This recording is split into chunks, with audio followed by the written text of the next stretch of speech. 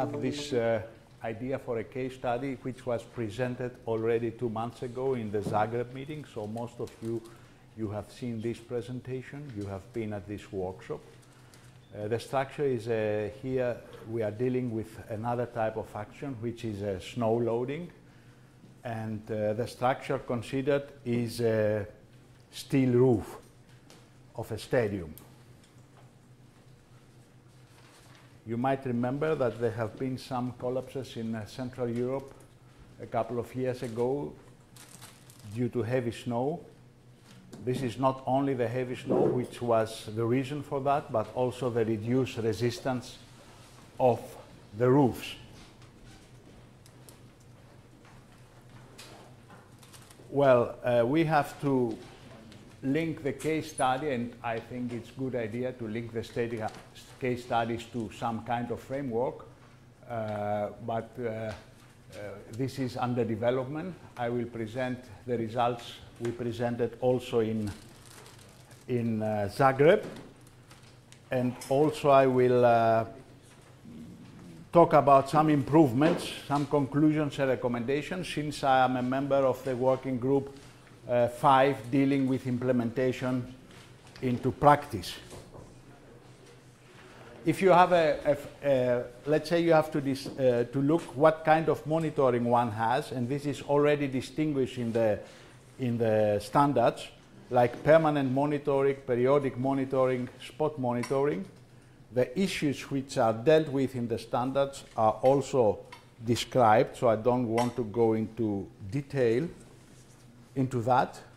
Improvements which are necessary are acceptance and decision criteria, because you might have some decisions which can be related to a prolongation of the lifetime or to the use of the structure for a certain event. And these standards and improvement must be compatible to the other standards which are used in practical design. The idea came from, as I said before, from damages on roof in the Czech Republic and in Bavaria in the year 2006 due to heavy snow falling, and classical steel roofs have collapsed. The case study here is the roof of a stadium which has a cantilever system. It's a consequence class 3 structure. You know the Eurocodes are classifying the structures according to the consequences of failure into 3 classes. The most dangerous class is the class number 3. The snow load is higher, 33%, compared to the code which was used at the design stage. We can have an online monitoring as it is used for the snow depth, and there are sensors doing that described in the literature. One can define a limit state for bending, for exceeding the resistance of the structure, and also monitor or use information about the variability of the influencing parameters, like the strength, the yielding strength of the steel, the model uncertainty, the shape factor for the snow load, and what is very important, the density, which is a function of the snow depth. D is a snow depth. So you can, if you measure the snow depth, this is the easiest way of doing that, and this is very well done in the practice. You will have a function of the reliability as a function of the snow depth. So if the snow depth is increasing, the reliability will decrease. And you might also have the influence of the variability of important parameters, like in this case of the shape factor μ, which is, there is a lot of work on the shape factor. But you have also what we were looking in the last 2 months, we found out that there are also direct measurements of the snow load. So you don't need to measure the snow depth. We have early warning systems and patterns for such kind of, this is about 0.5 meter by 0.5 meter, but they are also bigger one, 2 meters by 2 meters, and you can put this, they are costing some money, 7,000 euros, and you can put, usually the owners put 1 or 2 of these warning systems for excessive roof loads on roofs. So the benefits which will have, it can be, for example, a concert like Guns N' Roses are here. It is not snowing, but it is a big concert. So you can have the benefit. If you use the stadium, you will have, of course, tickets, you will earn money. But on the other hand, you have the risk that something will happen. So you have the consequences in case that something will happen. So you have benefit versus consequences for a temporary use of a structure. So you have to use acceptability criteria for temporary use of structures, which is not exactly the same as you will use for a 50 years period of design of a structure. So you will come out by some, if you define this criteria, so you will see the influence of your information out in the ratio between benefit and cost of failure. So you will see what is, if under what conditions your target reliability for this temporary use is covered.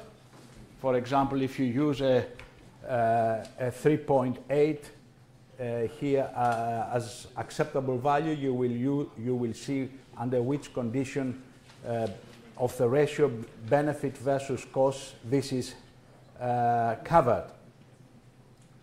And again here you will have you will see under which measured snow depth this acceptable criterion is fulfilled. So you need some acceptable criterion also for your reliability level to see if this is fulfilled and if the structure can be used for the event. You can do it, again, as I said, not through the snow depth, but through the direct measurement of the snow load, which has a reduced uncertainty. In addition, you can use other type of information, as we discussed in Zagreb, survival of a high snow load, satisfactory past performance of your structure, so you can do updating of the limit state. You may have deformation also measurement, again an updating of a limit state, and you can also use weather forecast, where you can use data of forecast of wet snow on the top of the existing snow depth. So just going into the possibilities for monitoring, you may have weather stations you can use. Weather station data, you can use snow depth measurements, and you can also use direct snow load measurements. You may combine of them. They have different costs, so you can use the theoretical aspects discussed in the past here. So you have these three options. You may combine, you may use that. You have, however, to be, as a structural engineer, to identify critical members, where to put the sensors, where to measure.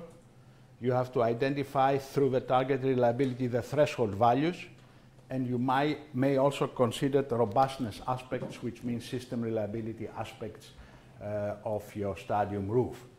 So this is the state of the situation. We have, of course, we are open for discussion, and we have to see the compatibility with the other case studies, where we need these improvements, especially in view of the implementation into guidelines, as I mentioned before. So I would like to close here. I don't want to repeat the more details which were presented and are also have been published in the workshop in Zagreb. Very good. Thank you very much.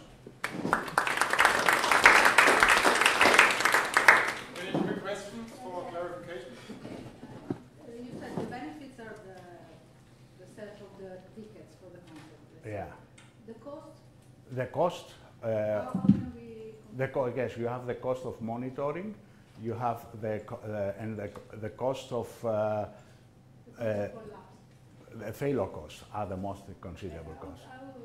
This is I have to go into details. Then you have costs which are economical costs, and of course human life. Human life is through the societal willingness to pay criteria, which we use. We have numbers. We are using numbers. This is used in the new ISO document. Which number is the ISO document? 2394, and we can combine that. It's a document which is now very modern one, and it is also used for deriving targets in the future Eurocodes Yes, it's reflecting also the actual economy of the country. It depends on the LQI principle, and this is the idea behind. Yeah, thank you very much. So we can discuss more questions further on. I think the important, yes, I completely agree, is to see the whole thing. How can we integrate with